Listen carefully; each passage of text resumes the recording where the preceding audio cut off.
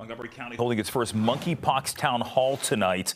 Health leaders say they asked for an additional 2,000 doses of the vaccine. Still not clear how many they'll actually receive.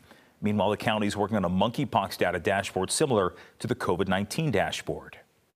To identify case demographics, the number of vaccines administered, current risk profiles, and local positive case transmission data. So we hope to have that up and on our MPX website, at the county's portal sometime next week.